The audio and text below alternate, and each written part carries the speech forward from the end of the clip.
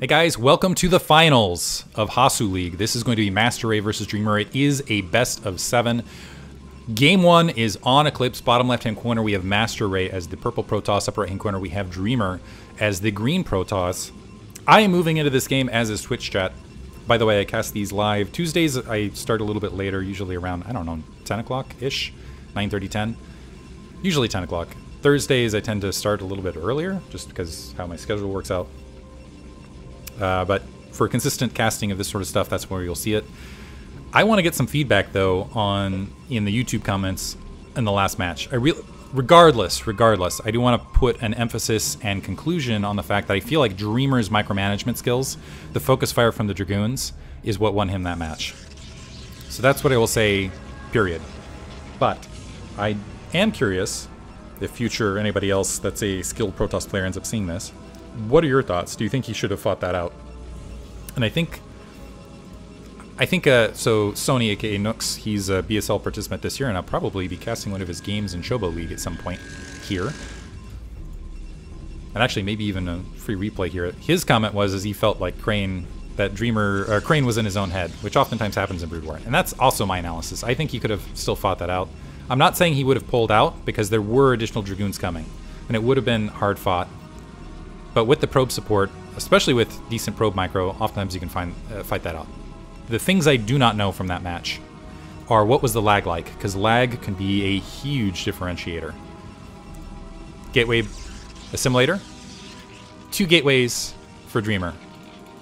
And as much as I lamented 2 gateway openers not working previously, we'll see. Dreamer, though, with the 2 gateways, it seems like he just likes dedicating those initial 3 zealots and going Assimilator and kind of pulling back from there. MasteRey is going to get a very much earlier scout comparatively. He's plopping down a 2nd gateway to defend this.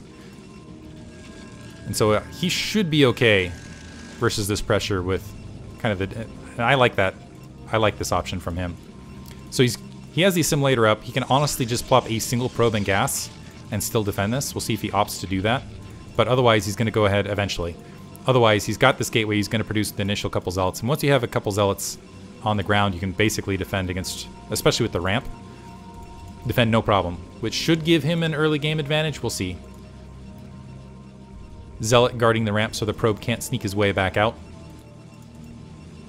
And there's that first zealot. And here's the other critical thing is, I'm wondering if MasteRey is going to play this. No, he's just going to opt to go ahead and build those zealots.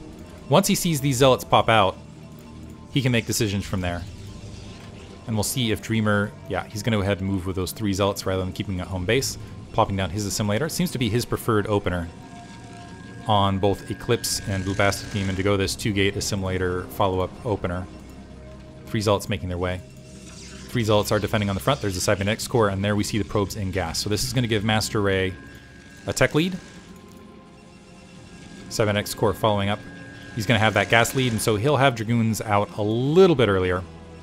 The comparative advantage for Dreamer with this opener build is he does have units that are in his opponent's face.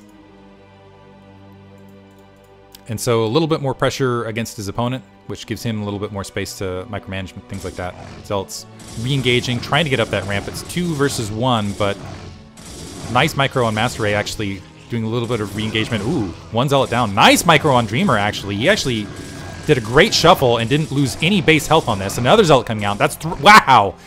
Incredible micro from Dreamer. Getting 2 zealots up in here. One of them with just a little bit of health versus 3, but that's 2 zealot kills comparatively, and he's able to go in and get the scout. And MasteRey's going to have to, and keep in mind, MasteRey is a lower, nice. I like what MasteRey did here. Just moving in, getting that pylon down, able to pin the rest of those zealots in. Good maneuver from MasteRey to clean that up. Range is upgrading from his... So, great play both directions. Nice recovery from MasteRey. The thing I was going to comment is keep in mind, MasteRey tends to be a lower APM player. As you can see, he hovers around kind of the... Actually, this is a little bit high from him. He's sitting at the 180 mark, but oftentimes he'll be as low as like 110, depending. Robotics facility building in that back corner. Another probe moving out, I assume, to scout. We'll see. MasteRey moving out and kind of positioning as though he's going to go ahead and dig his natural expansion. He is continuing to build Dragoons and not cutting production there to get a quick Nexus. Probably going to wait on his own range. And he is moving out another probe. So we'll see. Pylon on that corner to do some spotting and also potential misfire in case Dreamer decided to get aggressive. 2-gate Robo for Dreamer. And I do not see a Robo equivalently for MasteRey. So I think MasteRey is in fact going to go 2-gate into Nexus here.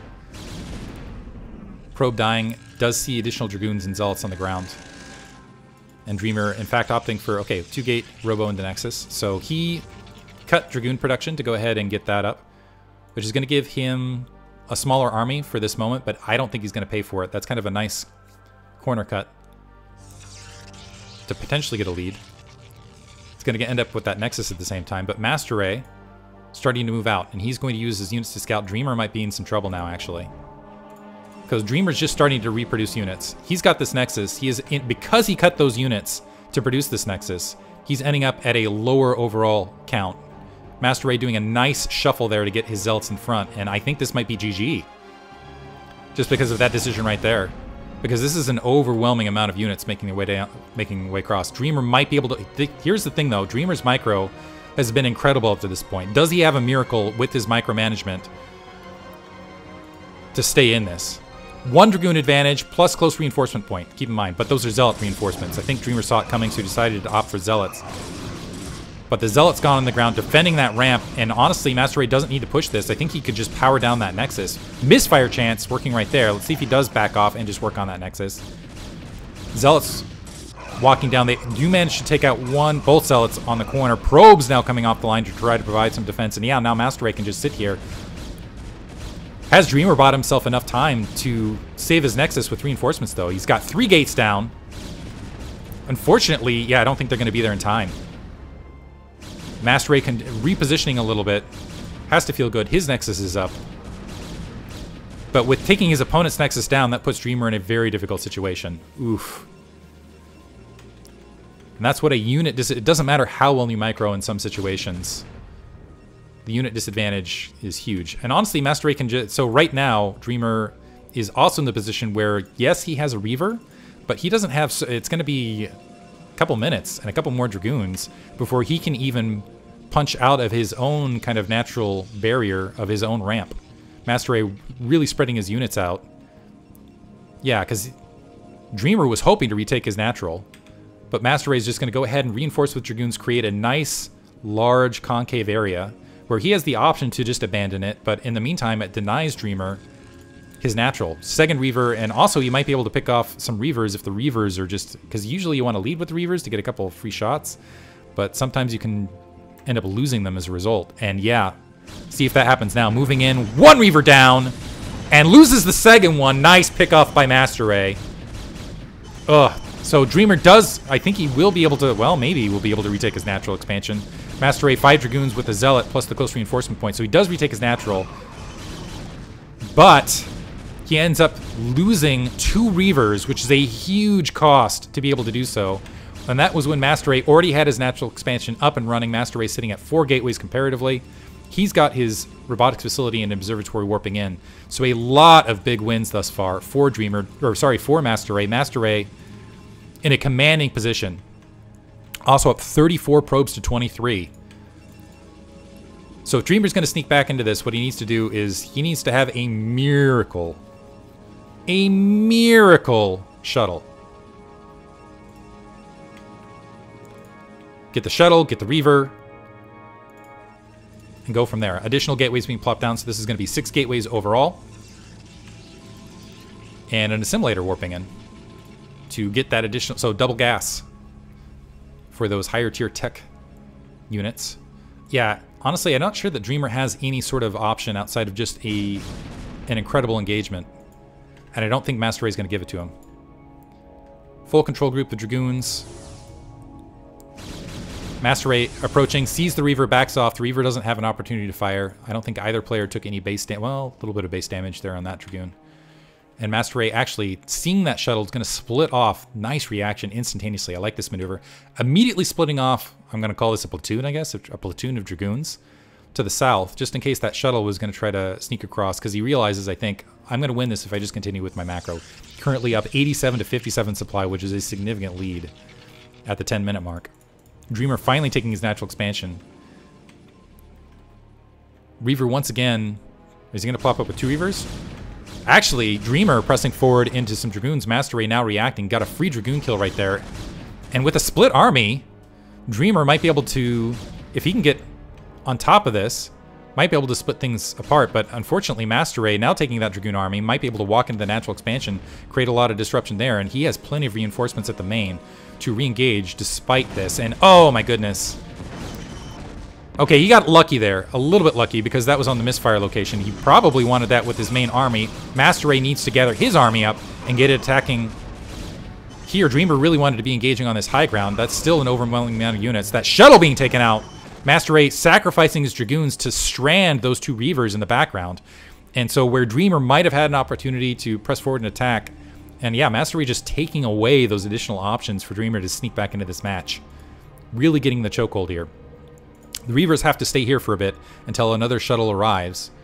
MasteRey is happy to let them stay. He is setting up to maybe take an additional expansion.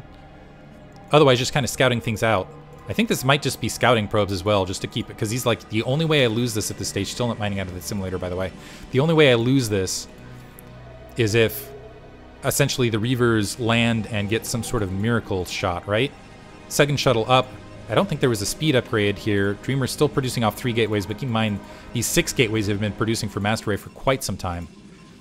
And this is, so before, I think in several other PvP matches up to this stage, I talked about when you go gateway man, the position you want to be in is in a superior, like a dominant economic position.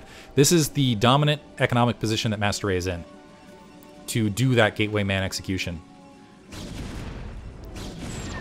And picking off that observer, really just cutting options here. Re-engaging. Actually, this is a nice engagement for Dreamer where this army is a little bit split. That shuttle a little bit too far forward, though. The rest, and hiding a little bit of his army, re-engaging. That shuttle's taken out. Those Reavers are stranded, and I think Dreamer is going to have to GG after this engagement. Doesn't matter what amount of mic you have. Yeah, there it is. Oof, no GG on the exit. Bit frustrated there. Hope you guys enjoyed it. We're going to go ahead and move on to the next match. Thanks for listening.